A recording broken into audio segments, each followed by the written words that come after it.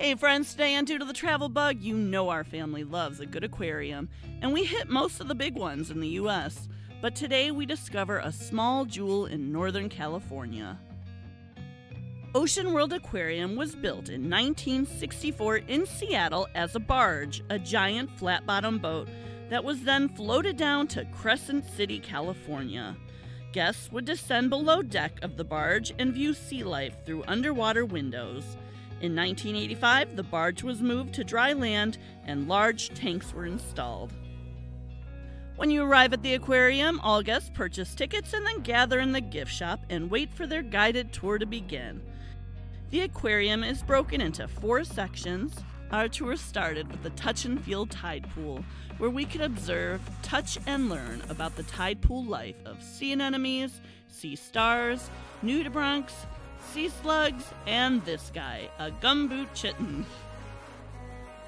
The best part of Ocean World Aquarium is that the sea life all lives within the shores of the Pacific Northwest. So as our trip continued, our kids were able to look for and identify the wildlife that surrounded them.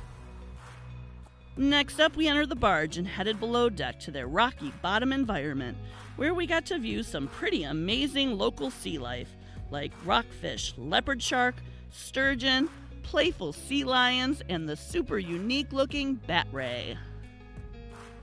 Our tour then headed back up to the shark gallery, where the kids got the awesome chance to pet a real leopard shark. Leopard sharks are typically 4 to 5 feet long, with large spot markings on their back, swim along the Pacific coast of North America, and it's pretty much harmless to humans.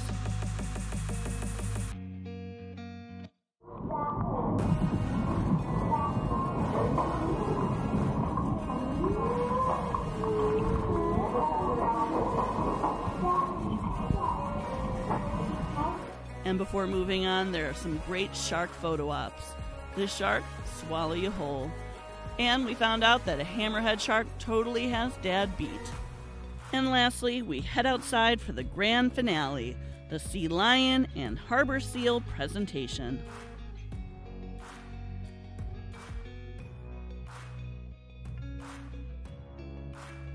For more unique travel shows, like and subscribe to see where Due to Bug goes next.